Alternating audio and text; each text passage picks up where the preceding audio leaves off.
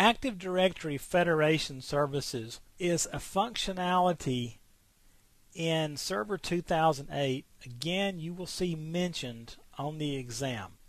Now, this is one of those areas that they could drill in and ask you a few more questions. Generally, you shouldn't see a whole lot of questions about Federation Services, but this is something you need to look at. Federation Services is an identity access solution because security has now jumped outside our domain.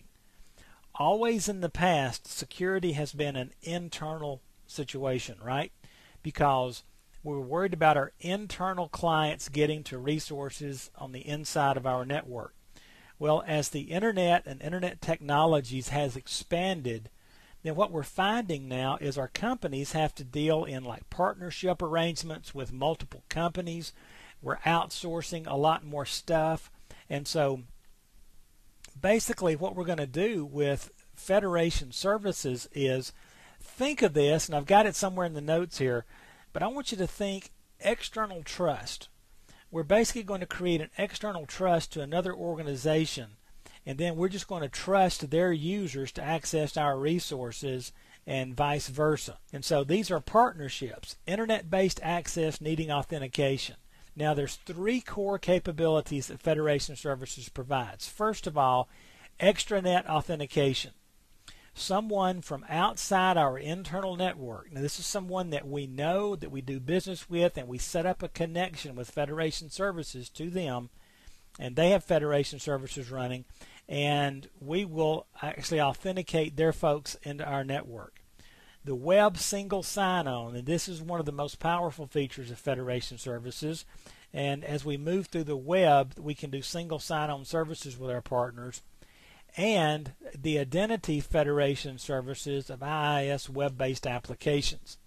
But the bottom line with all of this is that it extends the authority of our internal security world, meaning our Active Directory database, to the outside world, because we can now set up a federation connection to them, if you will, and notice this uses port 443, and you will notice that that is one of those common ports that we use, port 80, port 25, port 443. We're whittling it down, and 443 is that secured port that we're using on a standard basis.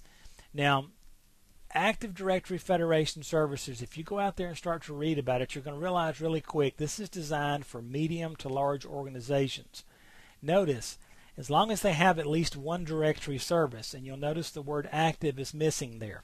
As long as it's an LDAP-based service, and there are a couple of other requirements, but basically if it's an Active Directory friendly type service, it will work. Of course, the suggestion is going to be Active Directory Domain Services, Active Directory Lightweight Directory Services, or again another standardized LDAP.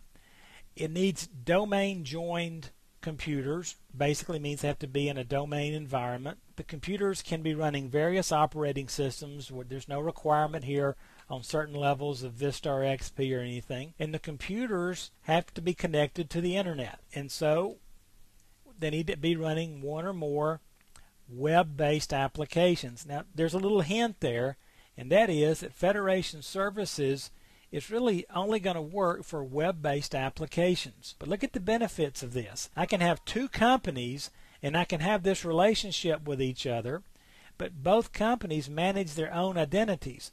But once we create these Federation Services between each other, then we're basically like trusted. If you go way back in the video series here to when we talked about Trust Ed and trusted resources and trusted users and stuff, that's exactly what we're doing here. We're just pushing them through port 443, if you will.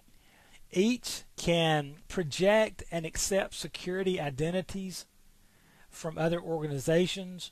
So each can have their own security context and then project and accept identities across the organizations. Here's the main line here. And this is the heart and soul of Federation Services. Think external trust between forests without opening any Active Directory ports on the firewall. It's port 443. You've already got it there for secure communications. It's already open. Now, This cannot be part of server core. So watch for that on the exam if it comes up. And again, we're back to that same issue. Because of the ASP.NET dependency on server core, we can't use Federation services on server core because server core can't run ASP.NET, and Federation services is entirely for web-based applications. Now, what I'm going to do here is just refer you out to TechNet. Just go to Microsoft.com, do a search for Active Directory Federation Services, and start reading up on this. It's a little bit involved in setting it up. You shouldn't see too many very detailed questions. You just need to understand what Federation Services is. Read up a little bit about it. Just make sure that you kind of feel comfortable with the idea. And again, think external trust through the firewall. And that should help you quite a bit with Federation Services. Get your head wrapped around that. Dig into it just a little. And you should be able to get through this on the exam okay.